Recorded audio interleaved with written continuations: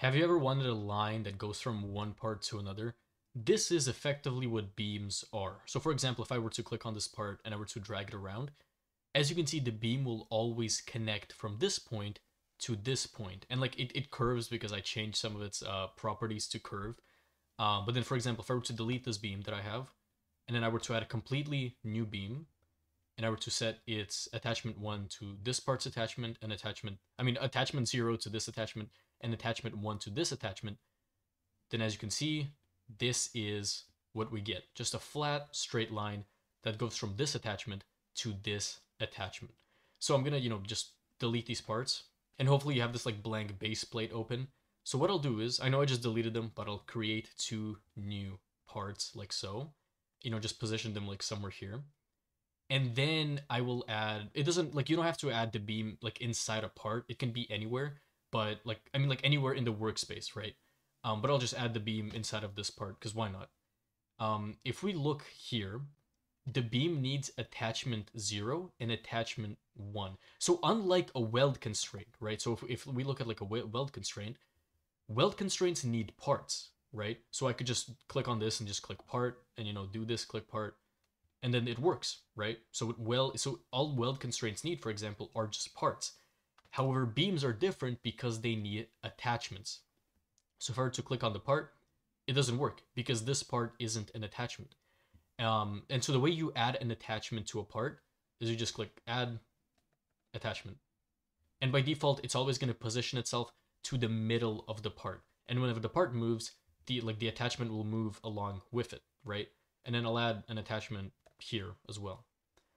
And you can actually move this attachment. So if I click on the attachment, I can like move it up here, right?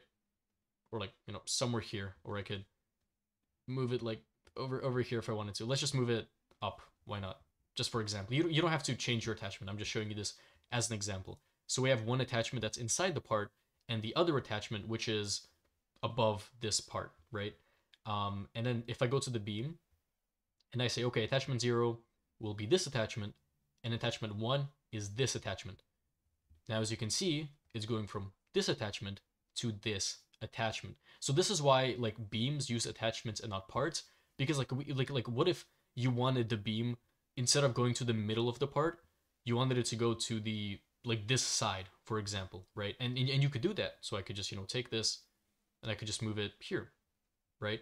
So an attachment is like a precise point inside of a part or outside of a part, right? So it doesn't have to be inside of the part. It could be just here. I could just have an attachment like over here, right? And then if I move the part, then, the attachment moves along with the, it's a bit confusing, right? But then if I were to, change the position back to 0, 0, 0, it goes back inside the part, and then we have our beam, right? So we're effectively done with actually like adding the beam. But then if you wanted to look at some properties, you can change the color, like so. And I believe you can also make this a gradient. Yeah, you can. So I can do something like this, right? So you could make your beam into a gradient, right? Which this looks kind of bad. Let me see what I can do. I quite like this. Oh yeah, that's actually quite nice. Yeah, so you can change the color, you can make it a gradient, enabled, obviously. Light emission, yeah, like just how bright it is.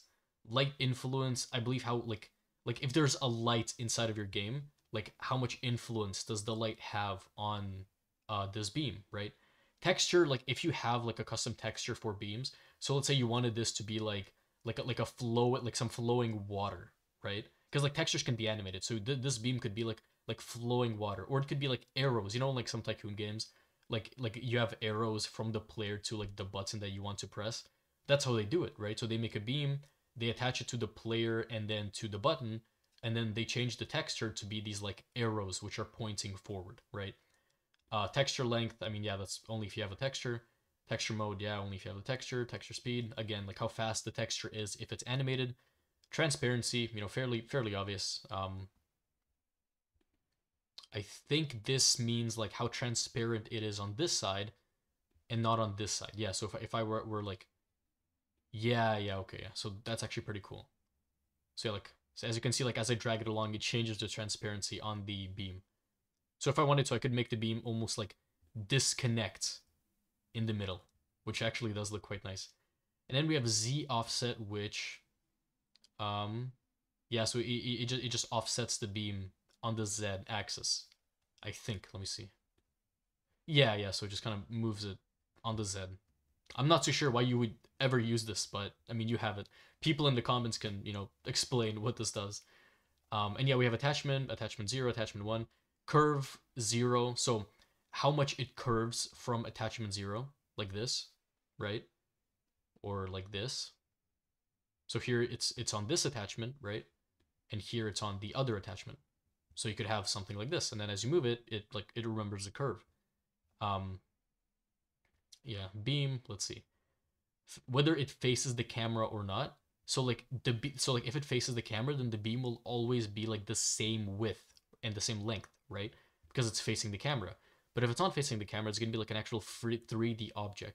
This is why if I look at it from like the top, it's gonna look thin, right? But if I look at it from here, it's not thin because like it's not facing the camera. But if it is facing the camera, then I will see it as the same like width every time. Then we have segments. Let's see. Yeah, so just like how much kind of lines the beam has. So if I do 100, it's gonna be very smooth. If I do 3, yeah, as like it's more blocky, right? Because it has 1, 2, 3 segments. But if I do 100, then it has like 100 of these like small lines which you can't see, and they're so small and they make this like nice looking curve, right? I do quite like how this looks. It looks quite nice. Um, and then you have width 0 and width 1, and this is basically like, okay, on the attachment 0, how wide is it going to be, right? So I could do 0.1, and so now as you can see, it's not too wide at all. And over here I could do 10, and we have this, right? And so if I wanted to, I could like scale this part to be like really big, like this, right? And this is it. So we've basically just made ourselves a beam, which yeah, just a beam instance. I'll make it not face the camera because it does look kind of weird when you like move around. But like this does look kind of pretty nice, right? Like, yeah, like look at that. How cool is that? This like part, and it's like kind of going like directly on this thing. That's very cool. So yeah, that's the power of beam constraints. Um, I guess for a challenge, I want you to like just have like a regular part in the workspace, and then inside of a script, whenever a new player joins the game, you create a okay, yeah, so like make sure the part has an attachment, right? Like off the bat. And then when a player joins the game, you add an attachment to the player's head, and then you add a not a weld. You add the beam inside of this part. So yeah, actually no, yeah. So just have this part with an attachment and a beam, and have the attachment 0 equal to this attachment. And then whenever a player joins the game, set this beam, like the attachment 1, to be the attachment on the player's head. So that's your little challenge for this tutorial. I know I didn't explain it that well, but I mean, what do you expect? It's a tutorial about a beam, right? There's not a lot of things to talk about here. So I'll delete that. Good luck.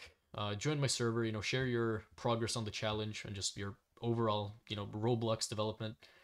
And thank you for watching.